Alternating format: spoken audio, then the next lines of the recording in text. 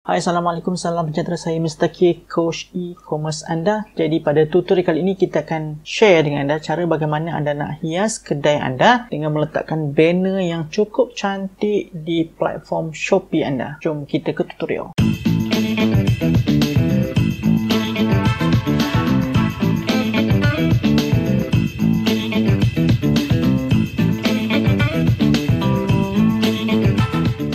Welcome back, saya Mr.K, Coach e-commerce anda. Jadi hari ini tutorialnya seringkas saja untuk anda.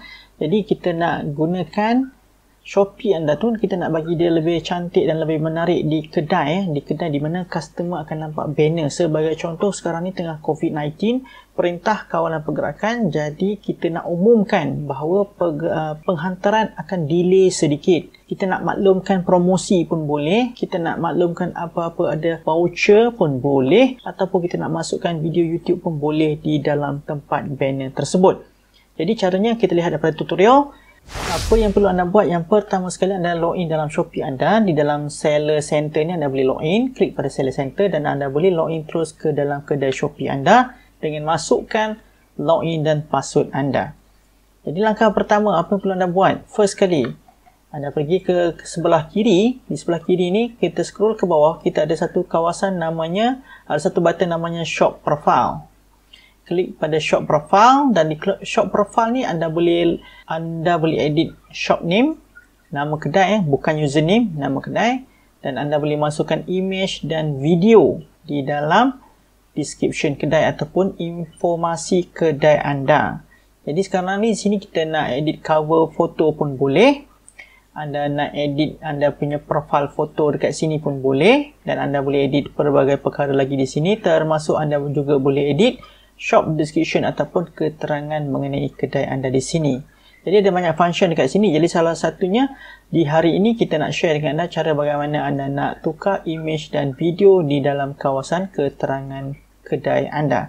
Jadi langkah pertama, sebagai contoh di sini sekarang Mr.K nak padam gambar ni, just klik pada button tong sampah ni atau dustbin, klik, dan kita klik sekali lagi di sini. Kita nak buang foto ni dan kita nak maintainkan video ni. Jadi caranya kita just upload foto dekat sini, klik sekali, dan kemudian kita select dekat mana kita letak foto. Saiz banner yang anda nak masukkan harus 120 x 600 120 kali dengan 600. Kalau kat sini kita lihat, saiznya adalah 1200 x 600 ketinggian 600, lebar 1200. Jadi tutorial bagaimana anda nak create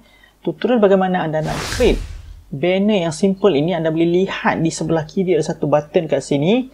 Anda boleh klik di sini ataupun anda boleh klik pada link di bawah keterangan video di sini. Jadi coach Mr.K ada sediakan link untuk anda klik.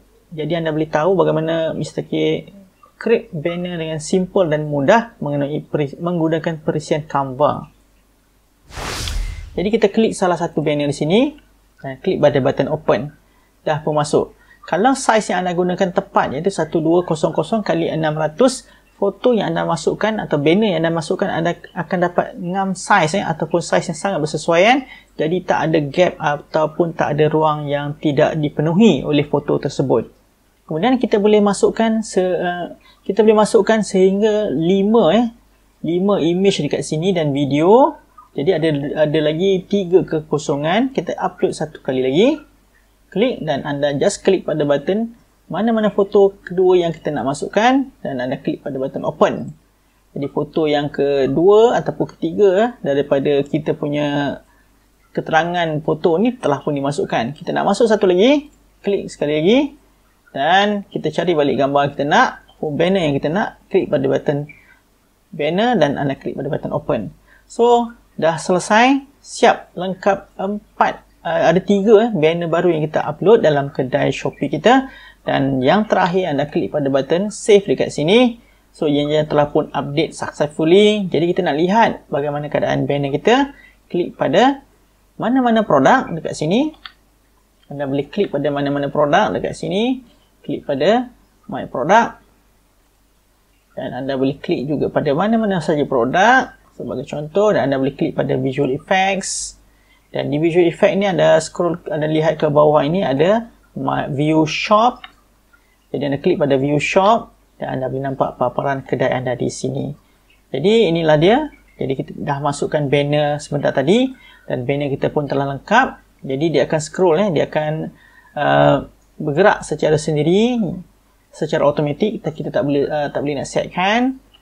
Jadi so anda boleh letakkan notice kat sini macam sekarang ni adalah COVID-19, mungkin anda nak maklumkan bahawa pesanan customer anda mungkin akan delay dan sebagainya. Anda boleh masukkan dalam banner dan anda boleh masukkan dalam kedai dan customer anda akan nampak apabila mereka melawat ataupun singgah di kedai Shopee anda. Jadi banner ini anda boleh lakukan apa saja. Anda nak buat promosi, anda nak beritahu anda ada produk baru, anda upload saja banner produk baru dan anda boleh buat pelbagai design dengan menggunakan present Canva melalui video tutorial yang anda boleh lihat daripada keterangan di bawah ini ataupun di sebelah kiri video ini. Anda klik satu button I dekat situ dan anda menampak ada satu video daripada Mr. K bagaimana nak create banner yang mudah melalui present percuma bernama Canva. Jadi itu saja tutorial daripada Mr. K untuk kali ini. Tutorial yang simple bagaimana anda nak upload banner di dalam kedai Shopee anda dan untuk maklumkan pada customer anda sama ada buat promosi, anda ada buat pengumuman dan sebagainya. So jumpa anda on next tutorial. Salam maju jaya untuk anda dan jangan lupa stay at home semasa perintah kawalan pergerakan. Assalamualaikum dan salam sejahtera. Jangan lupa klik pada button subscribe dan share video ini. Bye.